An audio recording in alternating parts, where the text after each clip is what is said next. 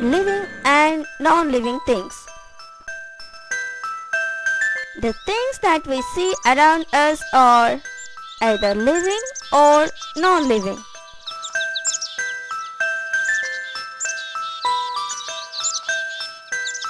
All plants and animals are living things. Living things are naturally made. Non-living things are man-made. Sometimes non-living things are made by nature, like stars, water,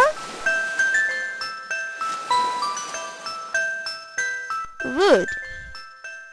The features of living things are breathing, moving, necessity for food, feeling, reproduction, and growing.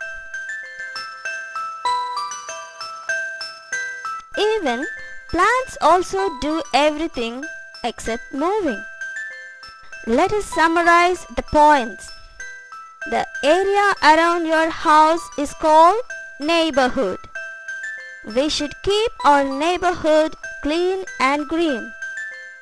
Things that we see around us are either living things or non-living things.